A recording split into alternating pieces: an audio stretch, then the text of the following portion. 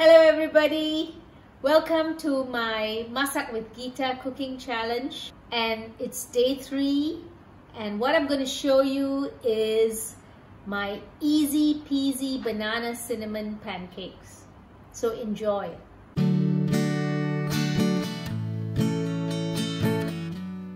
So here's what we're going to use. It's a very simple lot of recipes. We start with oat flour. Now these is an oat flour which you can get commercially as well. So that's 1 cup of oat flour. The next thing is I'm also going to add some almond meal. Alright, about 80 grams of that. And the other things that I like to add would be some cinnamon, okay, which is my favorite spice, and you can put a little bit more if you want, okay. I normally put in quite a bit, maybe more than a teaspoonful. Okay, and then I also try and add a little bit of ginger powder and nutmeg powder, because these always give a nice flavor. Just a little bit, a 1/4 teaspoon, okay, of each of those.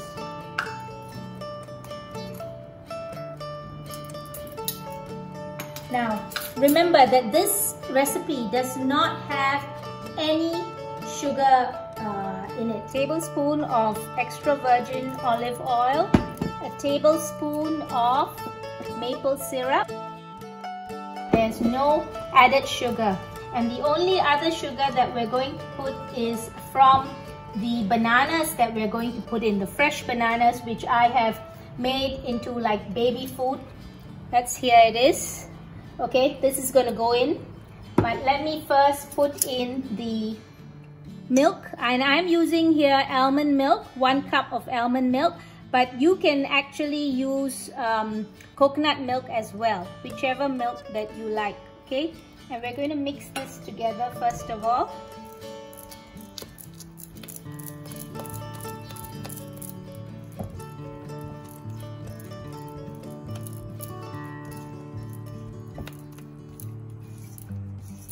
We need to let the baking powder and baking soda activate, okay?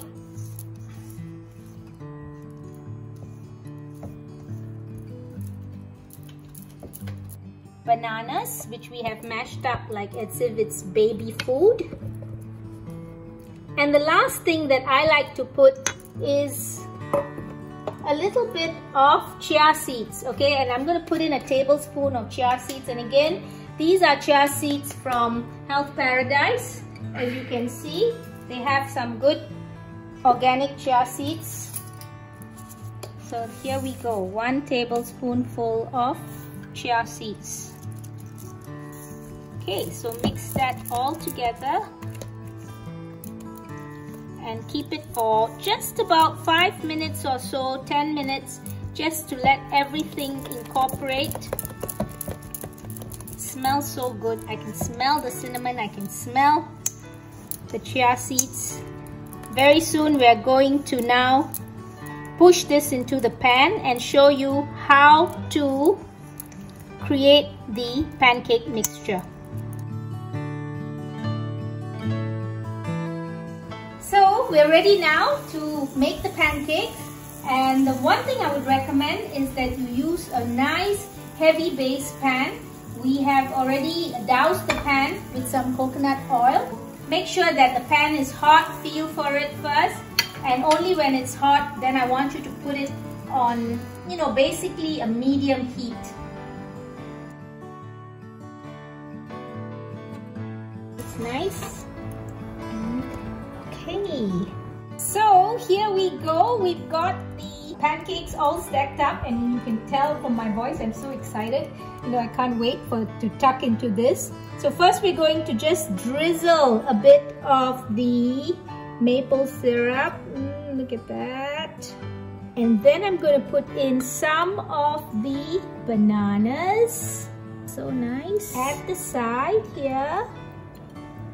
And I've got a few blueberries, my favorite, and some nuts. Great. What do you think, guys?